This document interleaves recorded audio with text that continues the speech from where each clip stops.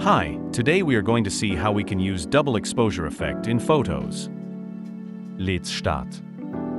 Open Photoshop and take a document. Here I have taken 12 by 18-inch document for this project. Here I am going to use these two photos. First, I want to use this photo as base. Simply drag it into document.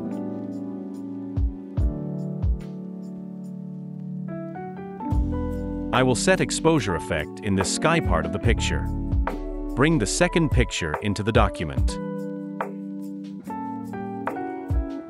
Adjust the position.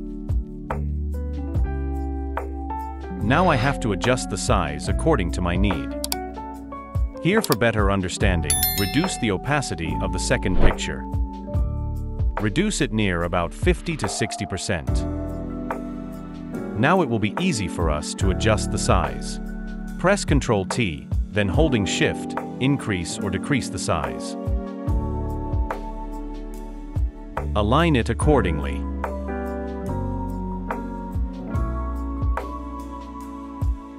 Now, we have to blend it with first photo. For that, we have to hide the extra part of the picture. To hide the extra part, we will use mask on both pictures. Click on Mask button. Then, take Brush tool. Must take soft round brush for it.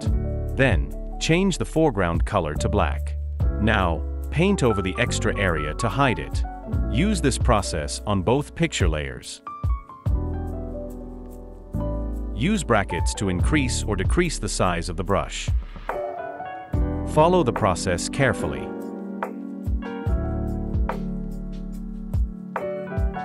Now apply the same on base layer, the first picture layer. Here, I am first forwarding the process. Also adjust the mask of both layers.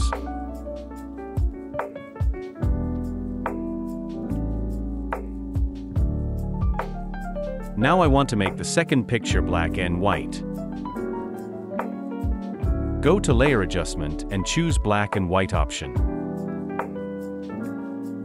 Clipping mask it by clicking here. Otherwise, it will affect on all. Now it will affect only on second layer. Don't need to change any settings here. You may try presets. I will leave it to defaults.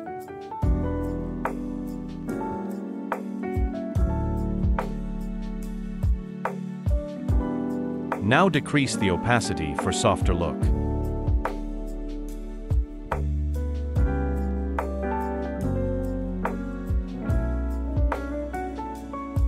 Here, I am going to increase the size of the second picture.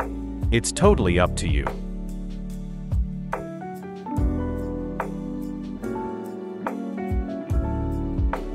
Now, it's time to color grade it. Press Alt-Ctrl-Shift-E to merge all layers into one. Then select all these three layers and group it by pressing Ctrl-G and hide the group.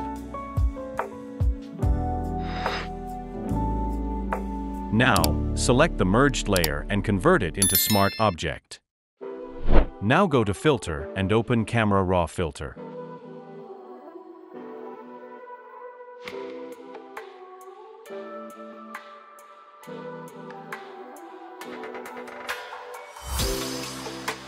Adjust the settings which looks best for the project. Follow the process carefully.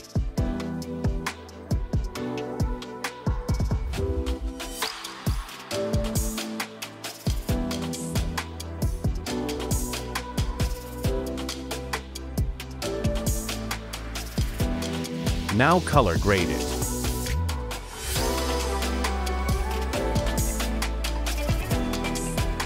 Follow the process carefully.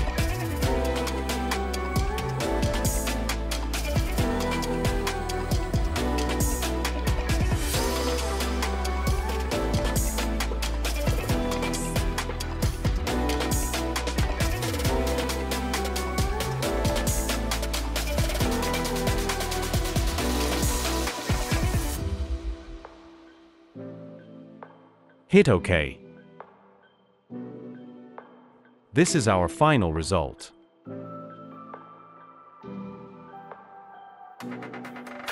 If you like the video, hit the like button, and if you want to see more tutorial like this, subscribe the channel.